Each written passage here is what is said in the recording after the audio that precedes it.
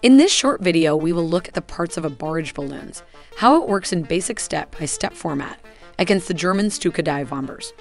So don't skip a beat and let's get straight to it.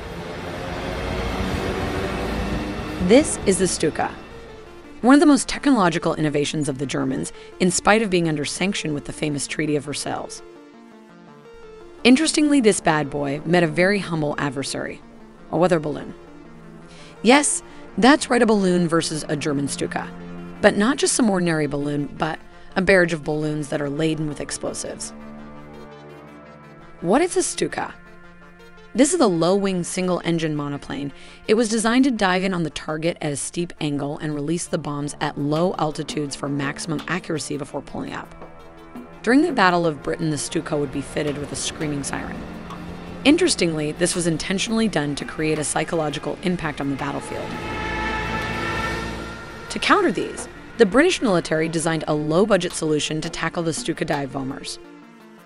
To proceed further, we have to know the anti-aircraft gun's effective range is around 23,000 feet. The Stuka Dive bombers would fly very low to strike the Allied targets in order to avoid the anti-aircraft guns. This forces the bombers and fighters to fly at an effective range or higher altitude of these guns, making them very vulnerable.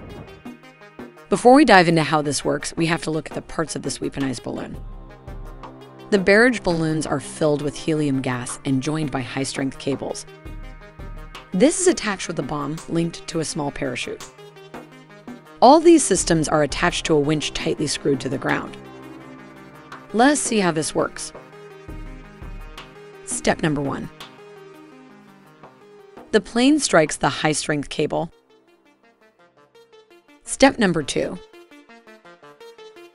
The bottom link cuts the cable and releases the parachute. Step number 3. The bomb is then dragged onto the plane and detonates. This simple yet effective method in 1940 was responsible for 102 aircraft crashes in the cables, resulting in 66 crashed or forced landings. Interestingly, this barrage balloon is also being suggested for the war in Ukraine to counter many of the low-flying kamikaze drones. This is a short video, but more longer format coming next week. So do subscribe to help us produce better content.